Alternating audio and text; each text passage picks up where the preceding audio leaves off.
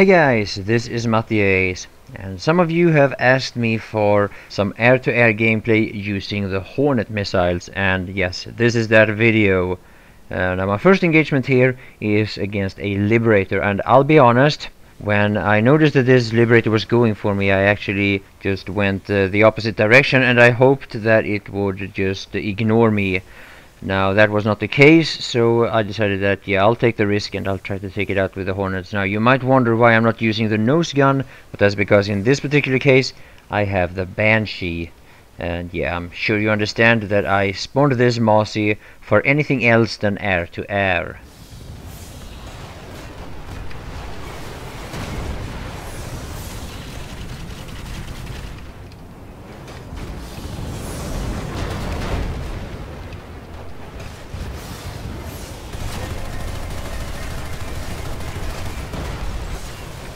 See, obviously I didn't get the kill with the Hornet missiles, but at least I did most of the damage with them. And in this video you'll see quite a bit of that. I'm able to deal some damage with the Hornet missiles, but I might not be able to finish my opponent off with them. And the thing of it is that once an ESF has taken a certain amount of damage, they normally start flying in a way that makes them harder to hit. And the moment an ESF is dodging or flying fast, it is really hard to hit them with the Hornets. Did he go though?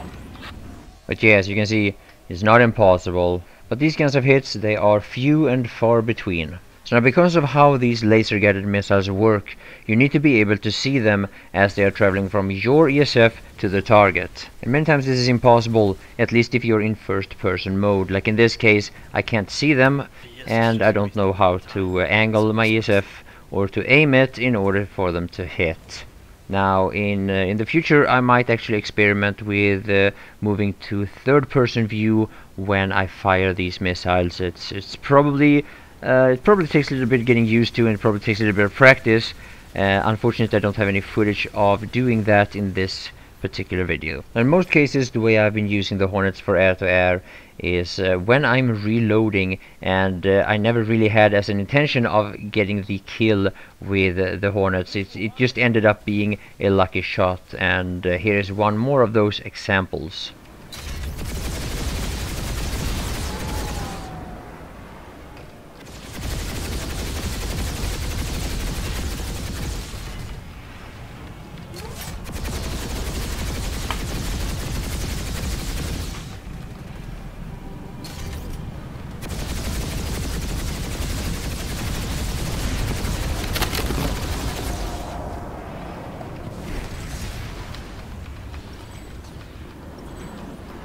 Yeah, that bug keeps coming and going. Oh, Valkyrie. Where? Between Crown and the impact site. And there's a Reaver too. I hope he doesn't see me. Yeah, well, Ah, fuck! I wanted to hit him with the Hornets. No! Stop dodging. don't worry whoa, about it. I got it. Fuck you! It's the Reaver. Oh, there he is. Well, I know you need the help, so... And you can't deny... confirm, I heard the panic in his voice. Yeah. I'm gonna resupply again. In rocket pods are annoying. Yeah, go resupply. I'm gonna kill you when you're in the lower bed. Fuck off. Oh, I flew into a rock. Nice. Fuck, that's nervous. Not just ruined my KD. Oh no! Why did What you did not... my KD? Why didn't you log off, for fuck's sake? So yeah, here comes the first example where I used the Hornet missiles intentionally for an ESF kill. And yeah, you see me use the nose gun as well in order to damage them, because I know that 2 rockets isn't going to be enough to get the kill. But yeah, it's gonna take me a little bit longer to get to kill this Reaver than it normally would. I do switch to the Saron a little bit here and there in order to damage him a bit, because I want to make sure that if I am able to hit him, then that is actually going to be a kill.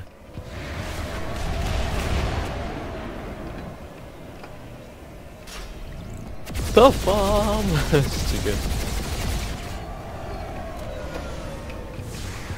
No! Natty, you be so jealous right now?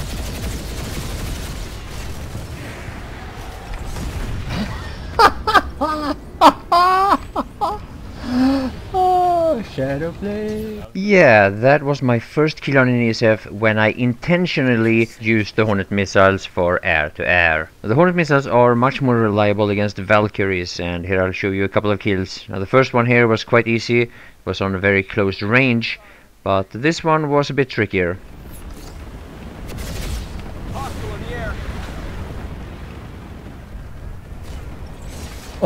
Oh, that Hornet missile! Oh my god.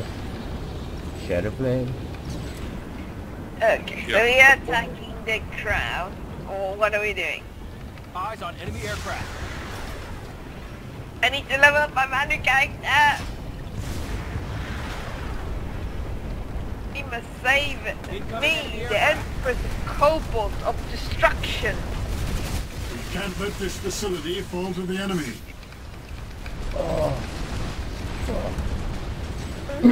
Alaton broadcast hub, guys. Lots of shit. Roger that! I'll be listening in 12 seconds. Now watching a video like this, it might give you the impression that the Hornet missiles are much more effective against air than they actually are. Like I mentioned earlier in the video, the kills that you see in this video, they are few and far between, and normally when I get the kill on an ESF, I either just finish them off with the Hornets after damaging them with the nose gun, or I hit them once or twice with the Hornets and then I have to finish them off with the nose gun. I also want to let you know that some of the kills that you see here and some of the hits with the Hornet missiles on enemy ESFs are actually made only for the purpose of making this video. I wouldn't play like this if it wasn't for the sake that if it wasn't for the fact that I was going to cover it here on my YouTube channel. So that also is something that factors in.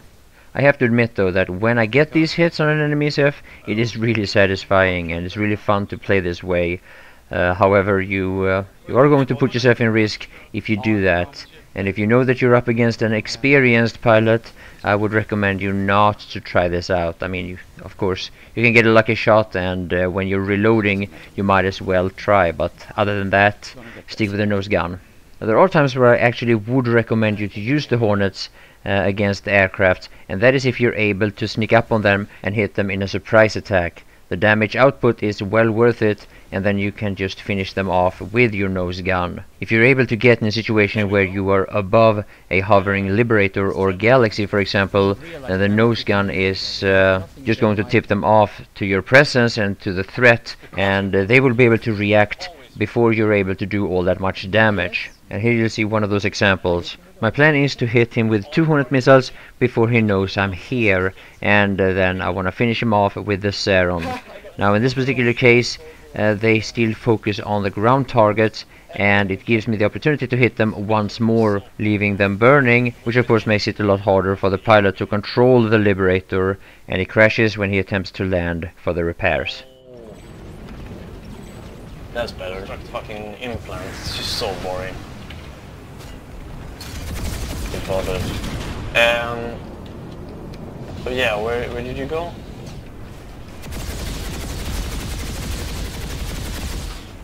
Not much happening actually. It's like Crossroads. I think it's the biggest Zerg known to mankind. I think so.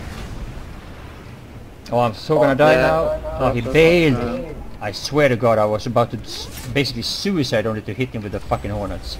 Oh fuck, The Matti. Vanguard is 7 pound. Anyone want to help me kill it? Yeah, coming. Yeah.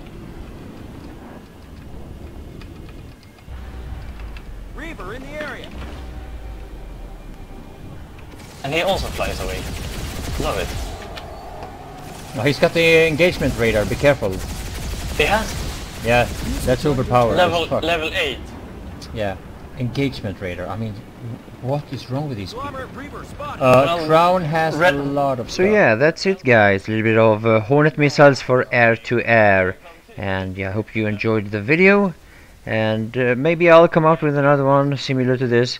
I will definitely come out with more Hornet missiles videos though, because I have plenty on my hard drive. Anyway, there are a few more minutes left. I say thank you all for watching, and bye for now. I actually met a guy in Cobalt whose name is Lazy J. He's on TR.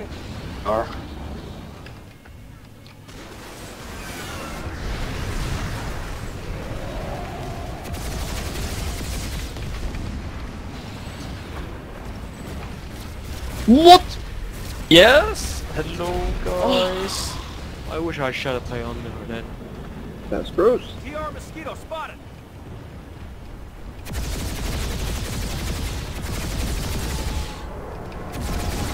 Why is that guy still flying? Fucking hell, his action! There's a guy right deep into NC2 territory and no one's doing anything to kill him.